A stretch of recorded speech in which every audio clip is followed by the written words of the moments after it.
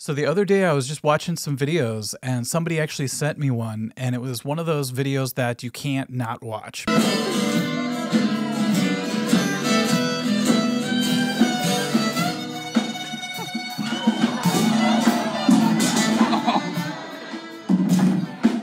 So naturally, I reposted the video, and in the caption I put, this could have been me if I would have stayed in country bands longer. Because back in the day, I did play in a couple of country bands, and it sometimes got pretty wild like that. Then I had the idea of, why don't I just put out a video and tell you my journey as it pertains to drinking on stage, drinking while performing. But don't worry, because this is not going to be a lecture of any kind, and it's also not going to be some after-school special type thing. I don't want to tell people what to do with their own lives, you know, but I thought I could probably help some people out if I at least tell my story. So here's the question: how does somebody who started off never drinking live, ever touching a drop on stage, how do you go from that to one day sleeping in the back of your car after a show, taking a long extended nap because you knew you were too buzzed to get behind the wheel? To answer that, I have to go all the way back to my teenage metal band. I know I talk about it all the time, but here we are, 4 excited teenagers. We find out we're going to play an out-of-town gig with another band who are our friends, and we're actually going to spend the night at a hotel. Sounds like a recipe for some interesting things already, doesn't it? So we're all in a van driving to the show,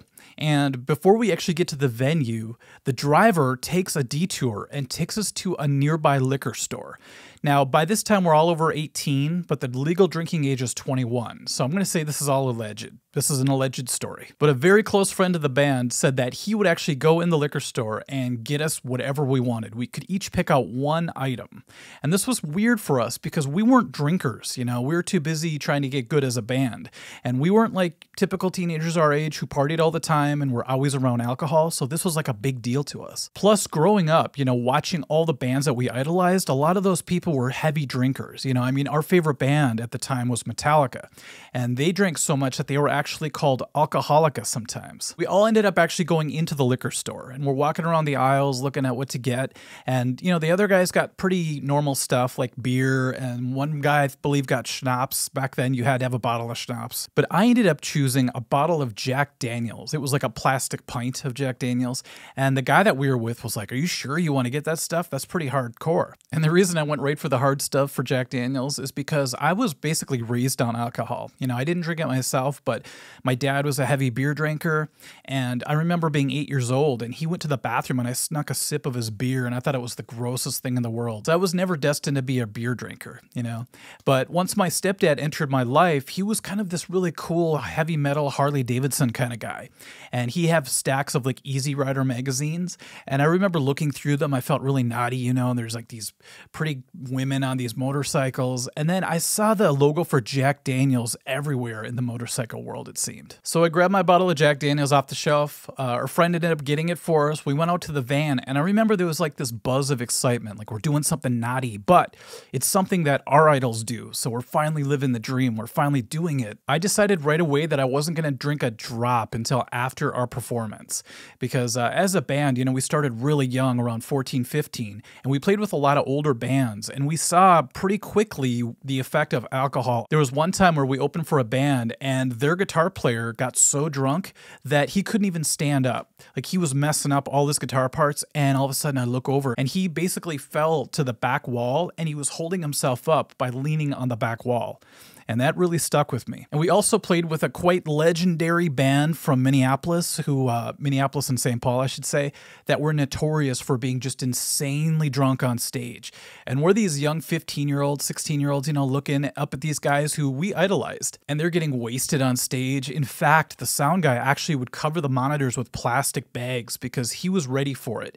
You know, spilled drinks, vomit, anything was on the table with this band. And in our little teenage metal band, looking up to these guys, we saw some crazy stuff at a very young age. There was actually one show where they brought up strippers, but I won't go into it too much, but let's just say it changed our DNA for life after seeing that. So we played our set, it went pretty well, and then the other band who were our friends, they headlined, they did really well. Afterwards, we all went to the hotel, you know, hotel after party. It's just what you imagine being in a band is like. We're all gonna go party at the hotel, we're gonna be crazy. And it was there where I finally cracked the seal on that bottle of Jack, and I didn't really know how to drink at all. So I was just sipping out of it. You know, it was really pathetic. I could have mixed it with something. I could have put ice cubes in a glass and did the on the rocks thing, but no, I was just sitting there sipping it straight up. My drummer had bought a pack of Mickey's Big Mouths, and so he was over there sipping on his beer, and it was really a strange, you know, contrast because the band we were playing with, they were all older guys, and they were used to partying and drinking, so they were being really chill. But because my band were so inexperienced in the drinking world, I noticed right away things were changing quickly, and I was feeling really strange. All the anxiety that I usually have whenever I'm in a group, you know, I'm very introverted, it just started to melt away, and it was a really wild feeling to experience that. Next thing I knew, I was just talking to people I didn't know, just openly, very comfortably as well. The guitar player for the other band had his sister there, and I just started talking to her, and before that, you know, I was pretty mortified talking to women, and I was just being, you know, really relaxed, and it was just such a different side to myself that I never knew existed. But yeah, I just kept sipping out of that bottle. It lasted a long time, but it didn't take very many sips before I started to feel really crazy. I'd say we're about an hour into the party now, and I'm asking this girl to marry me. I kept saying, I'm going to marry you someday. Just marry me. And she just laughed it off basically and rolled her eyes like, you're just silly, Mike. What are you doing? And my drummer, who was drinking the Mickey's Big Mouths, he started to, for some reason, have a problem with this other guy in the room. Seemingly for no reason. He just kept saying, I'm going to kick that Canadian guy's ass. And so I was kind of laughing about it because it just seems so silly. I'm like, what is your problem with this guy? You know, did he really want to kick the guy's ass? No. Was the guy even Canadian? I don't think so. But when you're young and so inexperienced with drinking, you just don't know what's coming out of your mouth when you're drunk. So there was never any fights. You know, I didn't get married, obviously, and we just had a fun night. The rest of the night was chill. The next morning, I woke up with the steel spike driven through my brain. At least it felt that way. So I had quite a bad hangover. But we were young, you know, that wore off really quick, and what really stuck with me is how much fun we had. So it got dangerous because I started to associate drinking with having a great time. My teenage metal band would end up breaking up shortly after that time, but I never drank on stage with that band afterwards even though, you know, I had that good experience, I still equated being on stage and drinking to bad news. Some time had passed, and eventually I found myself in a country rock band. And this is really the first time where the idea of drinking on stage became normal for me. We were up there and we would play for 3 hours sometimes, you know, 3 1-hour sets. And I saw how much fun the other guys were having, you know, sipping beer and just chilling out. And I thought, okay, maybe I can have one. Let's see what happens. And I tried to drink beer, but it made me want to run to the bathroom every 20 minutes. So I give up that idea quick. Like I said earlier, I was just not meant to drink beer for some reason. So I experimented a little bit, and I ended up realizing that Captain Cokes were the thing for me at the time. I was already used to drinking pop. We call it pop here in Minnesota. I know it's soda, but... So I started asking for rum and Cokes, you know, Captain Coke if I had a few extra bucks. And yeah, I really got hooked on the feeling of drinking one of those, at least 1 or 2 per show. And it really made things fly by. You know, when you're playing Friends in Low Places for the 1000th time, being a little bit buzzed makes it a lot more fun. And it made the sets go by so quick. I didn't realize it, but I was setting myself up for a wicked trap, a really bad habit. And that's thinking of being on stage equals having to drink. So I sort of adopted what the other members were already doing. You know, it's hard to be the only one not drinking, and then when you feel that for the first time, it's really hard to go without it later on. I already talked about witnessing some really brutal booze stories when we were really young and watching the older bands, but now I was in those older bands. I was one of them, and I experienced a couple crazy things in this band. One time after an out-of-town show, we had to drive this gigantic trailer full of our gear to where we were staying, and we had multiple vehicles. And so one of the band members who was driving asked me if I would drive behind him. And I didn't really know why he asked me that, but I found out quick. So it turns out he was really buzzed. Like, I didn't realize that when I was talking to him, because he's really good at hiding it. And he started to drive, and this truck is going back and forth. He's just weaving from side to side. And I thought I was going to witness my friend's death right there. We ended up getting to our destination, but I remember death gripping the wheel. It was like that scene in Planes, Trains, and Automobiles where all of a sudden you let go of the steering wheel and you don't realize how tight you were gripping it. Anyhow, that band was a lot of fun, and I played with them for a while, but then it started to morph into different members, and we became sort of a different band with a different name, but we still played country. And we had this regular gig at an out-of-town venue. It was just this small bar, and for the first time in my life, I really felt like music was becoming like a job, and I didn't like that feeling at all. It felt like work. I was pretty hard up for money back then too, so, I was depending on this gig as well, so I couldn't just quit. So after our 10th gig or so, things are getting really routine. I still was drinking rum and cokes, Captain Cokes, whatever. And there was one time halfway through the show, I was on my second drink, and the singer went to order his drink from the stage, and he said, "You know what? Can you bring up a B-52?" And I'm like, that sounds kind of interesting. I'm like, get me one too. What the heck, So she came up and gave me both my drinks, the rum and coke and the B-52. And when I started to drink the B-52, my mind shifted a little bit. It was such a great combination. It was like a coffee liqueur mixed with Grand Marnier. So it was really sweet, but it was warm at the same time. And it went down like old school NyQuil, before they changed the formula. And I actually felt like I was on NyQuil right afterwards, minus the sleepiness. Well, I felt so good after that drink, I didn't even mind playing Chattahoochee. I thought, this is fun, man. I'm having a great time. So naturally, I ordered another one. And that was my fatal flaw for that night. I had never had that much to drink at one time, and I felt it. Towards the end of the show, I didn't think I was going to make it. But as soon as we hit the last note, I put my guitar down and I made a beeline for the bathroom. The other band members kind of laughed because, they're seasoned pros, they've been drinking for decades. And this is like my first time feeling sick from alcohol. So I went to the bathroom. All 4 drinks plus the basket of chicken fingers came out. I don't think I ever threw up that hard. And when I finally came out of the bathroom, my friend, who was the bass player and singer, he was like trying to make me feel better, even though the drummer was kind of still laughing in the background. And he's like, "Is that the first time you ever threw up from booze?" And I'm like, "Yes." And he's like, "That's always rough." He's like, "It probably felt like your boots were going to come up, right?" After that, I avoided drinking B-52s mixed with rum and cokes, and I found out that whiskey was a good drink for me. For some reason, it just worked with my body chemistry.